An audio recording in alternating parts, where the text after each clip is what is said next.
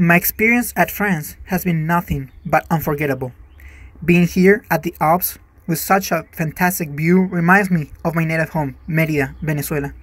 Mountains with tops full of snow, a myriad of flowers and trees all around me, and a lake as clear as the sky.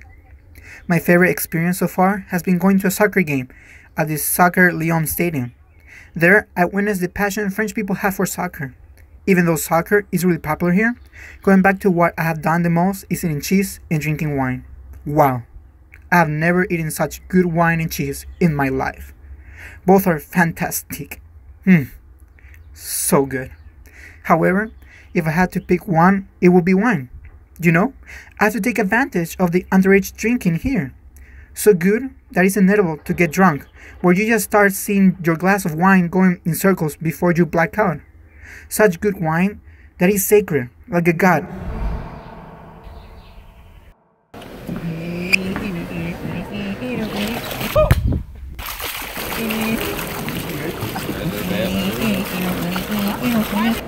I didn't do anything! I didn't do anything!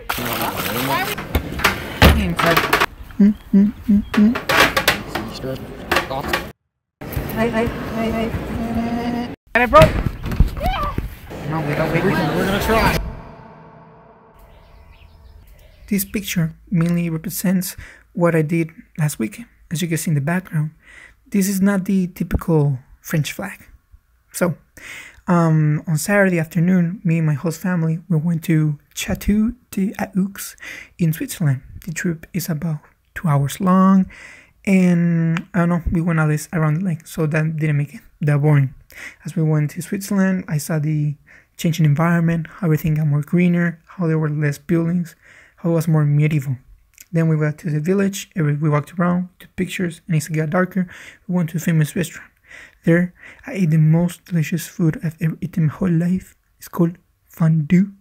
Man, you grab a potato, you grab bread, you grab whatever, but you dump that thing in the cheese and you put it in your mouth. No matter if it burns, it's delicious, worth it. Then I drank my wine, like 4 cups of wine, you know, taking advantage of the underage drinking, pretty proud of myself. And then next morning we woke up early because we had to go hiking up a mountain. And man, the views were gorgeous, so beautiful. We saw a bunch of animals, cats, cows, and we saw a bunch of flowers from the Alps. And man, it was 2 hours up for a steep mountain. But then as we got to the top, we sat down, we chilled, we ate, we conversed with each other. And when I put my tripod, it was kind of awkward because it was the first time meeting my grandparents, host grandparents, and at least they were okay taking the video. And then as we had to pack up, we have to go down. That was not that pleasant also, going back.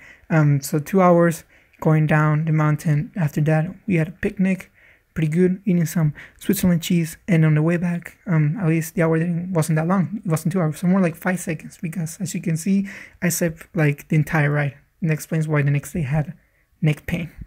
But at least this is the story of me in Switzerland and how it's so much fun.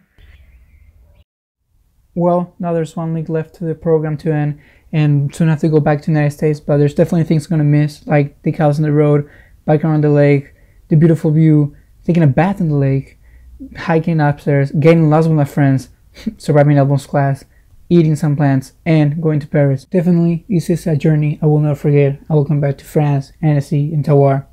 This journey, 6 weeks journey, taught me how culture is so different, and I know definitely after 6 weeks, I just want to travel around the world. But definitely what I'm going to miss the most is the wine and the underage drinking laws. Oh yeah. A bientôt.